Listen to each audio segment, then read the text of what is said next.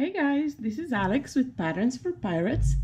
Welcome to the first day of our Favorite Tee and Fav Tee sew along. So for the first day, we're gonna go super easy, super slow, super easy. We're just going to go ahead and print the pattern and cut the size we need, or sizes if we're grading.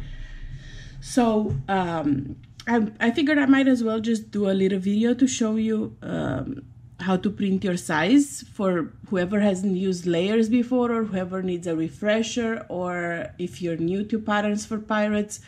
That's the first thing you do. You open your patterns that you find in your downloads on our website. You open them with Adobe Reader. Make sure you use Adobe Reader. You don't use any other viewing or editing programs. So with Adobe Reader, I open my files. This is the Favorite Tee that I'm making for myself. And on the left side, you'll find a bar with various tabs. Click on the Layer tab, and then click on the arrow to show all the sizes. All the sizes are selected right now. I'm not going to print them all because I only need one size. Sometimes I grade depending on how much I eat for my hips. Right now I don't need to grade for the hips. So sometimes I need to choose two sizes. This time I'm gonna choose just one. So to unselect the sizes you don't want to print, just click on the eye right here and click on it.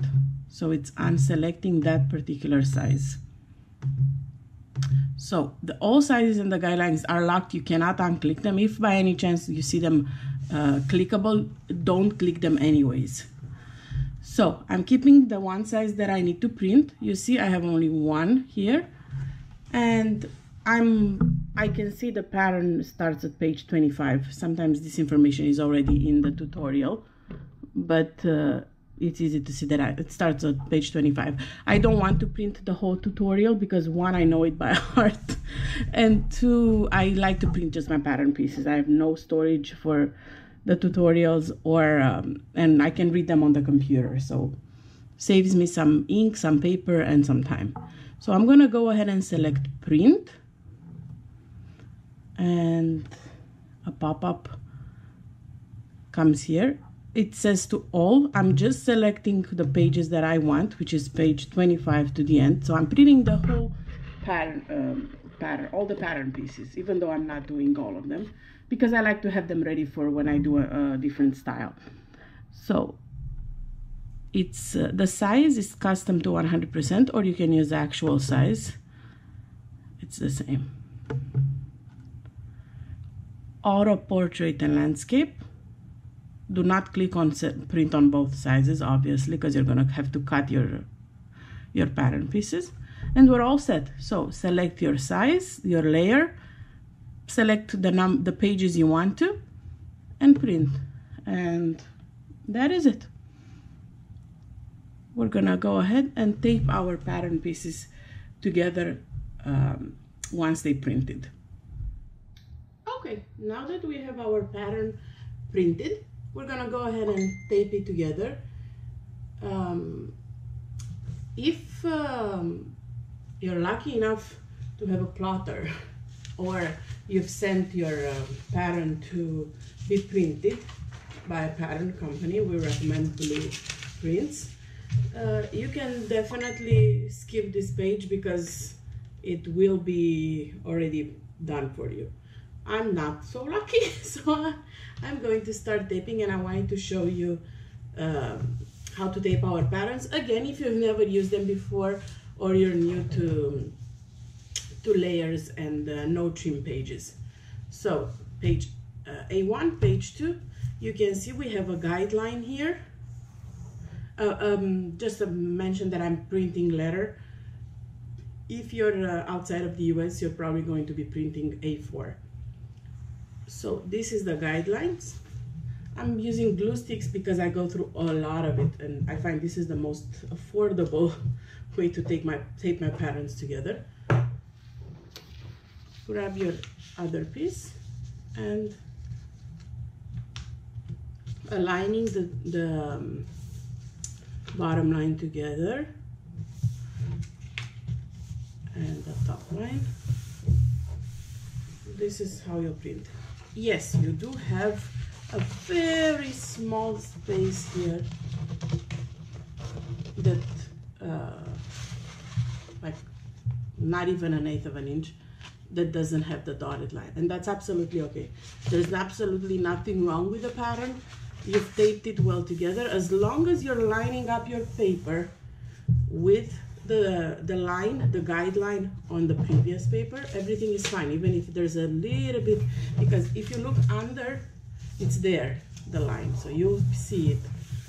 So this is what you will be going to do with the rest of the papers. So A2, A3. Now a personal tip that I have for you to save on glue and time: if I see here that there's nothing that needs to be connected on this side of the page, I usually put glue just on the top, just where I have pattern pieces. This way it saves me glue and it saves me time. So putting this together, page A4.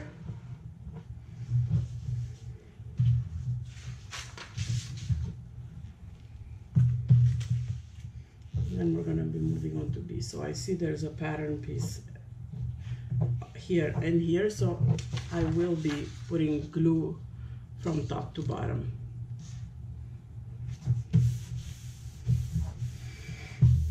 All right, so the first row of pages is done. That's how it's going to do. I'm gonna do one more row and then I won't bore you with me taping together my pattern. And the next thing you have to do once you're done gluing your pattern pieces, your pattern papers, you're gonna cut around the line for your size or sizes, making sure that if it's one size, it's you just follow the line for your particular size. If it's you're grading and you've printed multiple sizes, make sure that when you do cut, before you cut, you do your grading on the main paper. So this way you do your, make sure you take a look at our grading tutorial. I'm going to link it in the blog too. This way you have a quick place to refer to if you need to grade between sizes for bust or waist or hip. It's super easy, and that is the beauty of making your own clothes. You get to customize them to your size, your mold, and do it exactly the way you want it to be or need it to be. So I like to tape in rows in case you haven't noticed. I have my first row, I have my second row, and now I'm coming with a big line of glue where I have to tape.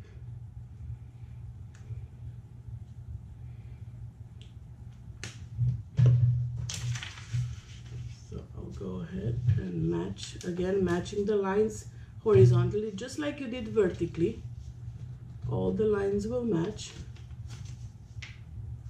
and that's why I like to use the Elmer glue, because it's repositional for a little bit of time and it's very inexpensive. Plus, since we're around the beginning of the school year, glue sticks like this go on sale a lot. Like there was a box on Amazon for 30 pieces for $10 or $9.99 or something like that.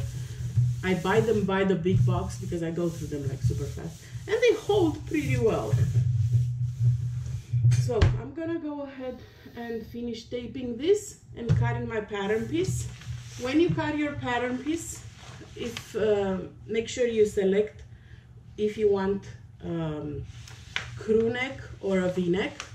The V-neck is this line and the crew neck is this line, or crew scoop, because it's a pretty low cut. If you want to make it a higher cut, we have a blog for that, and I'll also link that one in the blog post for the day. If you need to make your neckline higher or lower.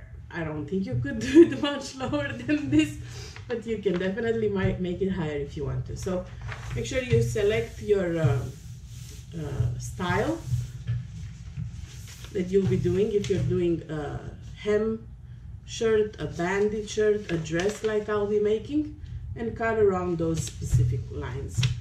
So I will be seeing you guys here for tomorrow when we'll be cutting the fabric and talking about a little bit about your fabric choices for the Fav Tee and the Fav Tee. Talk to you guys soon. Bye.